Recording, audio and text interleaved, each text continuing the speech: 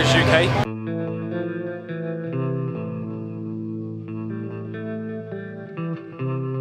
Right, here we have our main machine. It's called the Ultima Mammoth. It features 4 of the latest NVIDIA GTX 680 graphics cards, which are all fully water-cooled.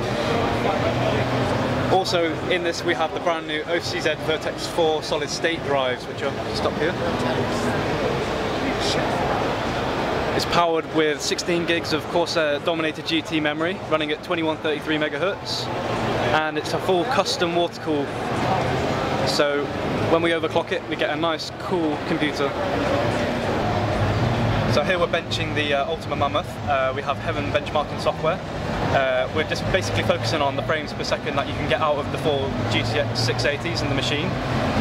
At the moment it's on demo mode, but what we will be doing is benchmarking it.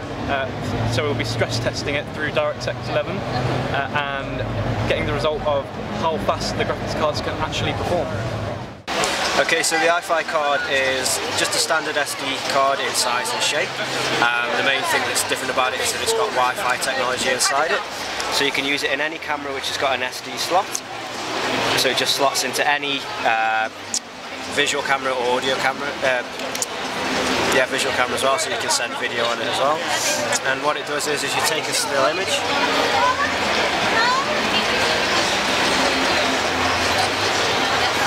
and then that image is then sent to a device which you've already set it up with. So the card comes with a bit of software which you set up on your computer. You can then calibrate devices to that bit of software. So you can add tablets, PCs, Macs, phones, TV screens, anything that's just got Wi-Fi capabilities can receive the images you can send it to. So if we just check on here, it should be picking up the card in a minute, and then it'll start sending the image across. The transfer time varies on the size of the file, so if you're using a RAW file it'll be a lot longer, if you're using a video file it'll be longer again. And then you can transfer the images in 2 different ways. The way that we've just done here is direct mode, so that's making a link between the camera and the device itself with using no internet connection. Or you can use it over internet connection and a local network, and it sends it between any network that is already set up. That's a lot quicker. Derp Frog for Derp Studios. I'm working on one of the levels that we're going to be using in our game, Dire Consequences, which is a sequel gameplay to the book's Set Up Chaos. What I'm doing right now, I am kismeting and setting up one of the rooms in this level. All the rooms in the level is basically waves of mobs. Each room you go into, you get trapped, and then it will spawn a sequence of mobs that come at you in waves, and you'll be trapped in the room by, say, a chaos wall. This is what I'm just rearranging right now to make sure the player cannot get out whatsoever, so there's no gaps that they can get out from. And after I've been doing that, I'll be using Kismet to actually hide it. I'm going to load a level, and then with Kismet I'll flick it raise up. So as you player hits a trigger point, sets the trap off, the soul will spin up and trap the player in the room. Then the mobs will spawn usually from underneath the ground. So. Hi, my name's Scott. This is the 3XS Swordfish from Scan Computers. As you can see, we've got a triple screen lineup here. This machine consists of an EVGA SR2 board, dual Xeons overclocked to 5 GHz. It has dual loop radiators, pump and reservoirs. It's an absolute killer. It's got the latest NVIDIA GTX 680s in SLI. Nothing is comparable. Okay, so if I wanted to buy this system, what would be the sort of price range, and what would be the extras that I might be able to get with it? You're looking around £20,000 for this configuration as it is at the moment. It's completely configurable. You can choose colour, you can actually change the shape of the desk. All we need is a phone call from the customer, we'll iterate through all the different design aspects of it, we can work with anything. Hi, I'm Tom from Sony Mobile, and we just want to show you very quickly the new Xperia S smartphone. So this is the first Sony branded smartphone to be delivered from us, and it's a beautiful bit of kit. We've got the transparent bar, the NXT design series from us, and what Sony are great at is screen technologies and cameras. So the Xperia S is no exception. This product has a 4.3-inch high definition display and it's powered by Sony's Bravia technology. So you are getting a perfect clear picture. All the colours are as they should be, white is white, blue is blue, green is green, and it delivers a fantastic picture and ratio of contrast and balance. Perfect for media on the go, watching videos and all those kind of bits.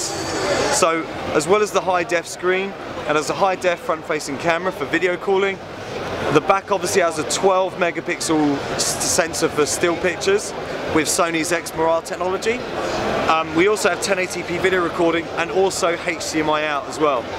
So the HDMI cable actually comes in the box with the Xperia S as well.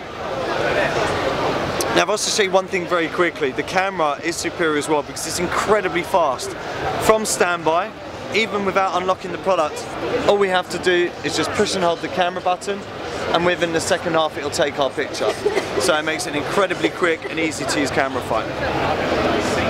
So it is powered by Android. It's running on Gingerbread and we'll have the ice cream sandwich update ready for it very, very soon. It's very, very fast with the 1.5 GHz dual core processor on board. And it's great for gaming because this is a PlayStation certified product, which means we can go into the PlayStation store and download PlayStation classics and essential titles such as Rayman, Driver, Wipeout and Twisted Metal, just to name a few. And the great thing about this is we can play on the go using the touchscreen, or if we're at home we can plug into the TV using the HDMI, and all of the Sony smartphones have the software to enable USB devices such as gamepads or keyboards and mice. So with it plugged into the TV, it almost becomes a micro console or PC in itself. So this is a very unique product, this. It is a watch that uses Bluetooth and it pairs up to your Android smartphone or tablet. And the idea is it is a watch first and foremost. You've got a touch OLED display for showing you all of your Facebook messages, your Twitter messages, your texts, all of these kind of things, and you can even get applications from the Android market.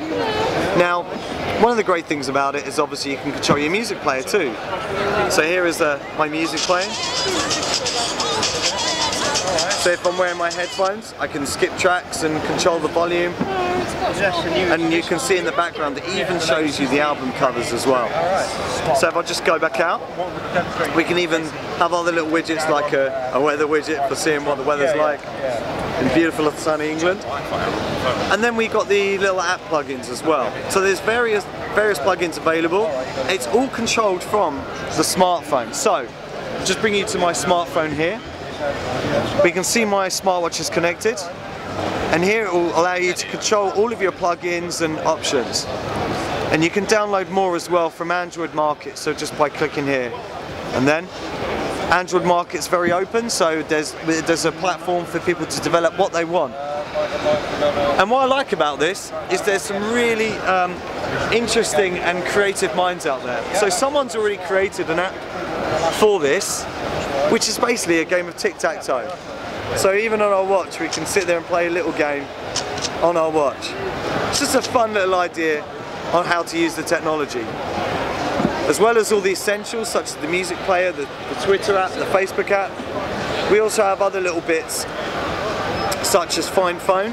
So if your phone is on silent and you've lost it at home, maybe it's stuck in the sofa or underneath your bed, if you just click Find Phone, then it will force your phone to ring loud, even if it is on silent.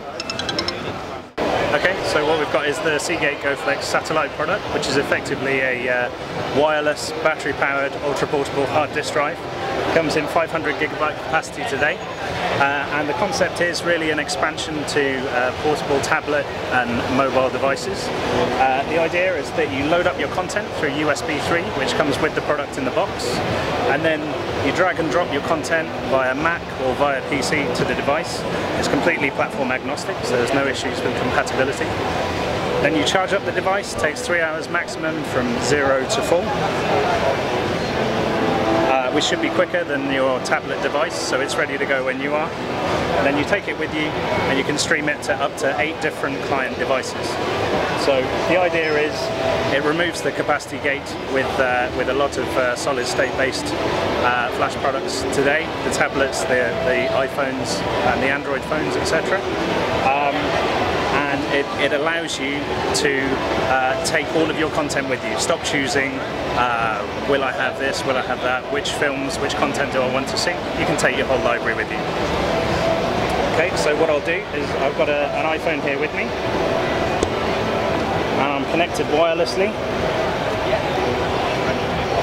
So I'm just streaming a short video of wireless content from an HD channel, obviously being downscaled for the iPhone, and we can support up to 8 different clients streaming at any one time. For full HD 1080p content, now supported on the iPad 3, we support 3 users maximum, and the other 5 users would be doing lower bandwidth browsing, lower bandwidth downloads, looking at photos, looking at music files, streaming those. And the other update for the GoFlex satellite is the path-through internet connection. So if you're at a wireless hotspot, or if you're at home, you provide your Wi-Fi credentials to the GoFlex satellite, and then any of your clients on the satellite has the pass-through internet connection so they can surf while they're using the content. Hello, my name is Fergal Coulter and I'm a researcher for Nottingham-Trent University.